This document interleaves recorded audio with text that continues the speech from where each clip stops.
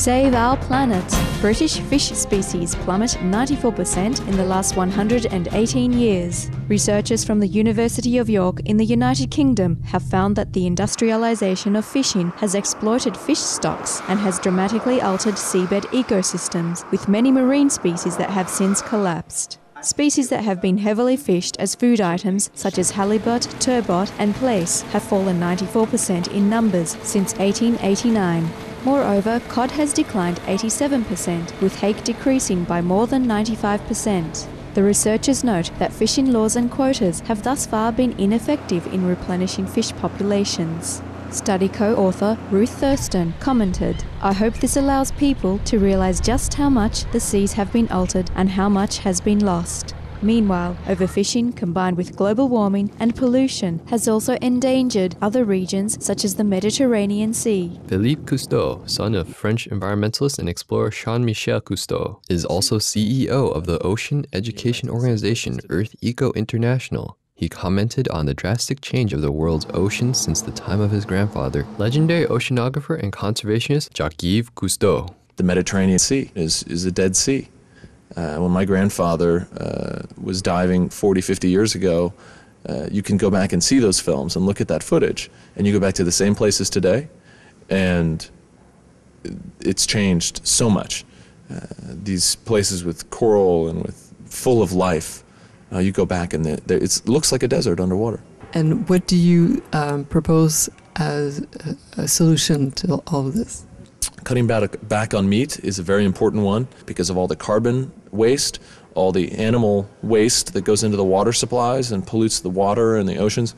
Also thinking about cutting back on things, simple things every day, like plastic bags, plastic bottles. Plastic is a very, very terrible substance that is polluting our oceans and polluting water everywhere and our land. We have a motto that says, it's not that you can make a difference, it's that everything you do makes a difference. Our thanks, Mr. Cousteau and scientists, for raising our awareness about the plight of our depleted oceans. May we all lend a hand in restoring the beauty and balance of our precious water planet by respecting and granting peace to all life forms of the sea. At a March 2009 climate change conference in Jalapa City, Mexico, Supreme Master Ching Hai urged for humankind's care of all co-inhabitants, including those that support the living oceans. Every being on earth and in the sea has value, no matter how small they might look, and something unique to do on this planet. It is our ignoring this balance and the preciousness of all life that has contributed to our global danger right now. The way to solve this problem is through greater consideration for all lives. If everyone is vegan, having an animal-free diet, then there is a different outlook, different conception for development of all kinds.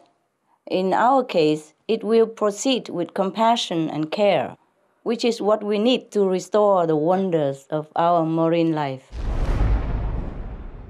Save our planet. Young US eco-heroes presented President's Environmental Youth Awards. Winners from 10 regions of the country were honored with the U.S. Environmental Protection Agency's presidential prizes in Washington, D.C., as they received acclaim for their contributions to a greener world.